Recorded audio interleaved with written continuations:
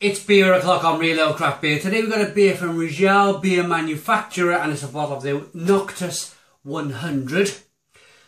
I've just had a little look at the ingredients on the back of here. First of all, it's 10% ABV. It's been brewed with pale chocolate and dark chocolate malt and Munich malt.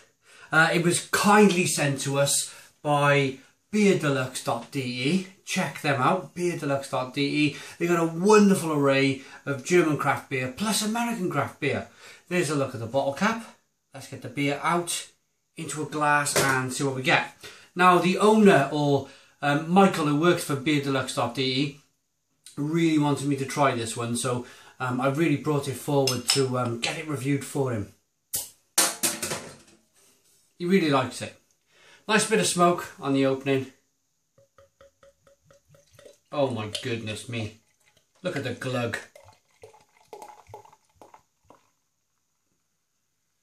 Oh my, look at that.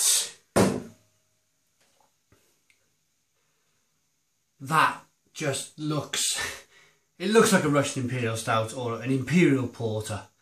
That looks so dense and thick and chocolatey. It's jet black. You're not getting any light through that beer whatsoever. It's a 2-finger tan coloured head, a deep tan colour. And wow, it's really got my kind of mouth water in this beer. Got to get the aroma on this 10% beer. Oh, blimey. German yeast. Very fruity, dry yeast.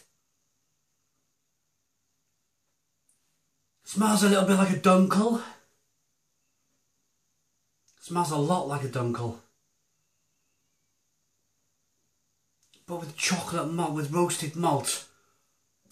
Gotta try this one. Let's dive in. Cheers.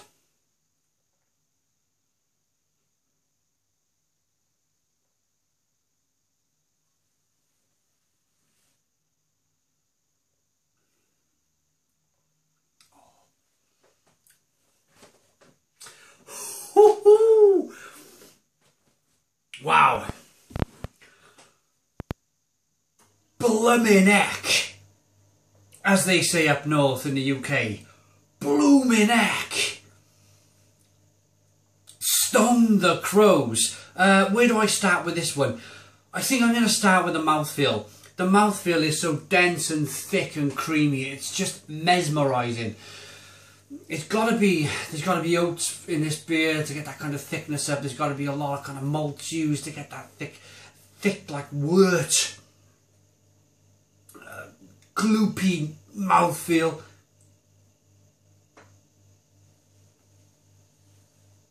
It's nicely carbonated, springs round the inside of the mouth, and then there's just this fruity bomb that explodes in your mouth. Like, I'm going to say for me it's a dunkel. A lot of it is dunkel.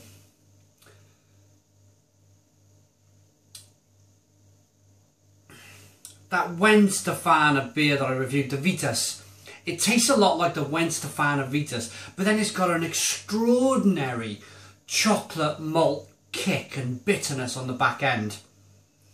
It's a cross between Weihenstephaner Vitus and some amazing kind of Norwegian or Swedish Russian Imperial Stout. Let me rock the beer back and forth. I want to show you the quality of that beer.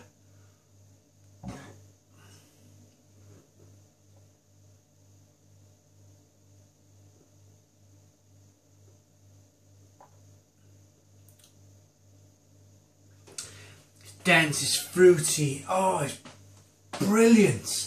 Brilliant beer. I'm trying to get control. When I taste a really good beer, I just want to stand here in complete silence and drink it. But I'm having to kind of think and talk and pull all of these different flavours out. And it's very difficult, as I just mentioned, when you get an amazing beer like this. It's more difficult than you think to do. Because you just simply can't concentrate.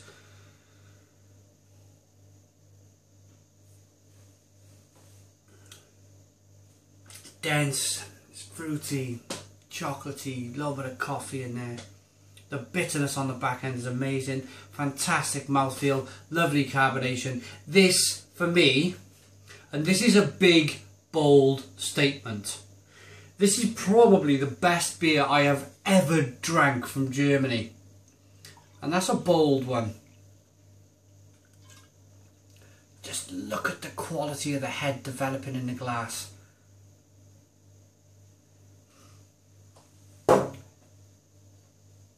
Look at the beer. There's no English, unfortunately there's no English for me to read. But guys, Noctus 100 from Riegele BierManufaktur, you simply have to try this beer. If you're a beer lover, if you like your German beer, if you like your German kind of Doppelbock, that's what I'm looking for, Doppelbock.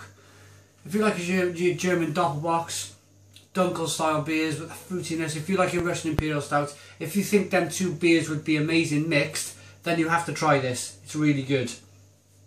You can get it from beerdeluxe.de. Rating for me then. There's only one mark I'm going to give this beer. It's a 10 out of 10. It's a 10 out of 10 from Riegele Craft Beer. An absolutely devastatingly fantastic beer.